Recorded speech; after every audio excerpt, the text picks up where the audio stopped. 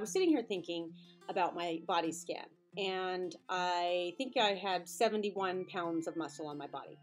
And I don't really have anything to compare that with because I guess I didn't really sit around with my girlfriends and compare their pounds of fat. And I'm new to this. I've never done like competitions or anything like that. So I don't really know if that's average or what that is. So I wanted to see. I wanted to see if I have like average pounds of muscle on my body for an average woman. I put in there how many pounds of muscle, average muscle mass, it says for man.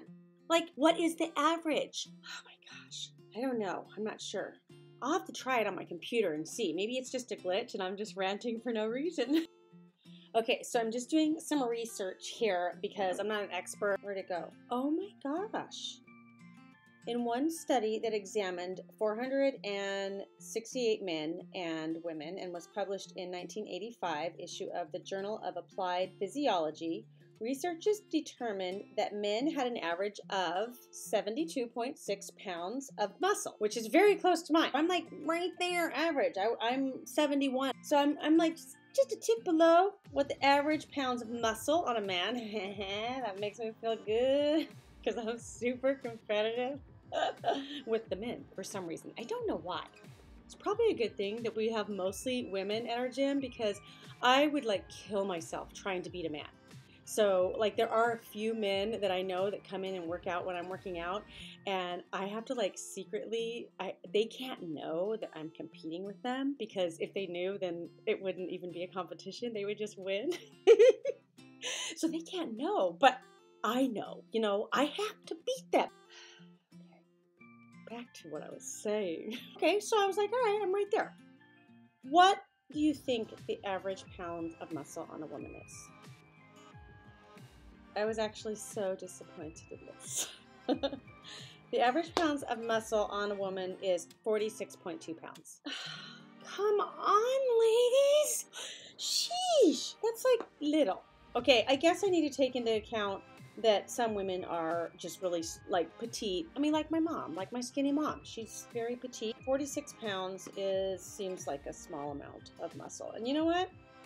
Maybe that's just physiology. But I sometimes wonder if that is our culture having taught us that we're supposed to not build muscle. And I have to admit, I've heard women say that. I've heard women say, oh, no, I don't want to bulk up too much. I don't want to be bulky. Well, and that's their prerogative. If they don't want to be bulky, they don't have to. But I like bulking. I love having muscle on my body. It makes me feel competent and capable, and why would I want to just give in to the fact that all men are stronger than me? I mean, I know they are. When I first joined, I was a little bit obsessed with not bulking. And I would sometimes, when I was on the weight side, I would sneak back over to the cardio side because in my mind, all I wanted to do was cardio to thin down, which is true. The more cardio you do, it is kind of for leaning, okay? And that was what I immediately wanted. But what I wasn't realizing at the time was that yes, you might see more immediate results if you just do cardio. And I understand that you need to have, for me anyways, I did need to see results right away so that I wouldn't give up.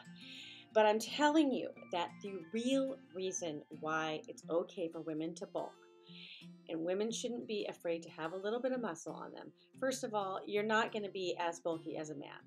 I'm not going to do steroids. It's not, I'm not like doing heavy lifting. So I'm not going to get like a man. I mean, I don't think so. But what I like about having a lot of muscle on my frame is that I can eat so much food. I have found my success because the little girl that heard from my mom, you have to cut down and eat half sandwich, knew I would never be able to eat only half a sandwich. And so in my mind, I was already defeated when my mother told me this story, which she thought so lovingly was helping. And I know she meant it lovingly, but it didn't help. I love food. I have to be able to eat. I am a regular person who has been fat most of my life. In closing, I'm going to leave you with some various photos of myself at various stages of my life. I'm going to show you how I've gone up and down. There were several times in my life where I did starve myself, just like my mom. because I thought that was the only way to do it. But when you starve yourself, you lose all your muscle too. And I'll try to caption them, and so you can kind of get some of the ups and downs I've gone through.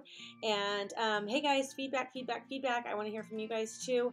I started getting Karina's information. She's going to tell me her whole story. So we're hopefully going to go through Karina's story too.